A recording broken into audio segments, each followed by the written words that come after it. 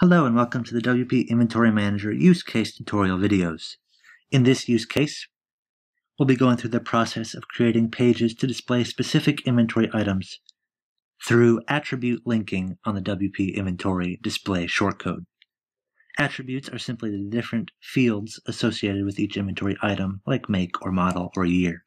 This process of linking turns the WP Inventory display shortcode into a very versatile tool that will allow you to filter inventory items on different pages per your needs. However, one crucial thing to note is that attribute linking only works with the core fields of WP Inventory Manager and will not work with any custom fields used in Advanced Inventory Management. So for this use case video, we'll be turning off the Advanced Inventory Management add-on. This is a simple process. Simply navigate over to Plugins on the left of your WordPress dashboard. Find Advanced Inventory Manager in the list and hit Deactivate. This will turn off all of the features of Advanced Inventory Manager. However, if we ever wanted to activate them again in the future, we could simply scroll back down, hit Activate, and all of our settings and types that we entered earlier would still be saved and present. In this video, we'll be creating pages to display various specific attributes of our harmonica inventory items. In our last use case video, we imported 3 different types of harmonicas. However, in preparation for this video, we've added a few more, bringing our total up to 6 different harmonicas. To start, we'll take a look at our base WP Inventory display shortcode. We'll navigate over to Pages and view our product inventory page. And we can see that the shortcode is simply WP Inventory inside of a few brackets, and this will display all of the products in our product inventory, which we can see if we view the page. We have guitars, drums, microphones, as well as harmonicas. So to start, we'll be creating a page to display only the harmonicas. Close out of this. Click to add a new page up here at the top. And name it Harmonicas. We'll give it a parent of the product inventory page. And we start with simply the default code. And now we're ready to start linking attributes.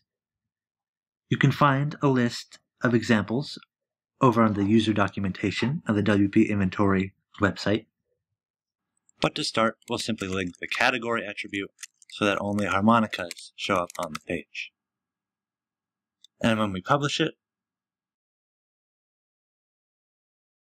and then go view it, we'll see that now only our harmonicas are showing up, and the other inventory items like guitars and drums are not.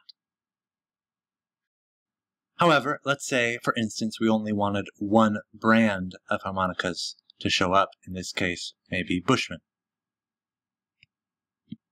We can do that by linking more than one attribute on a different page, so we'll click to Add New, title it Bushman, and give it the parent of the harmonicas page. And we could create multiple pages all under the harmonicas page of different brands if we wanted to. But again, we start with the base WP inventory code, category equal to harmonica, and where make is equal to Bushman. Sure, close the bracket and hit publish. And now when we view the page, we'll see that only our Bushman harmonicas have showed up. While we do have 3 different Bushman models, you'll notice they have very different ears.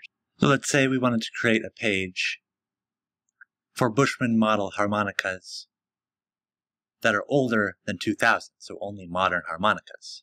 Well, how would we go about doing that? If we check back to the shortcode attribute linking page in the WP inventory documentation, we see the very important where attribute. The where attribute does require some knowledge of SQL, and if you're unfamiliar with the process, you may accidentally throw an error if the query is not correct. However, some simple ones are fairly easy to do. For the example here is where price is less than 5,000 and quantity is greater than or equal to 3. So we can apply that same principle to a new page. We'll add new and call it modern and give it the parent of the Bushman harmonicas under product inventory. Start, of course, with the base code, where the category is harmonicas, the make is Bushman, and where the year is greater than 2000. Close the bracket, hit publish, and when we view this new page, we'll see that only our 2 Bushman harmonicas have showed up. Through these different pages, we're able to filter all kinds of different products and keep it organized through the URL scheme and parent pages. For instance, you'll see up here it goes product inventory, harmonicas, Bushman, modern. However, we could create all kinds of different pages such as harmonicas, Seidel, vintage, or something similar where the year is less than 2000 or less than 1950. All of this allows for a very in-depth sorting process, which in turn allows you to provide the people viewing your inventory with a smooth navigation process to find exactly what they're looking for. Thank you for watching this WP Inventory Manager use case tutorial video. We encourage you to view our other tutorials found under the Documentation tab on the WP Inventory website.